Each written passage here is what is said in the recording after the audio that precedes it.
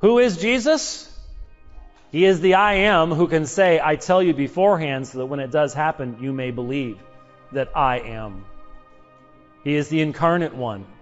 He is the Son of God entered into flesh. And therefore, when he speaks of the future, he can speak of the future from the confidence of who he is as the God who spoke in Isaiah 43, who spoke in Isaiah 41, and specifically challenged the false gods. Tell us what's going to happen in the future, and tell us what happened in the past, and why it happened.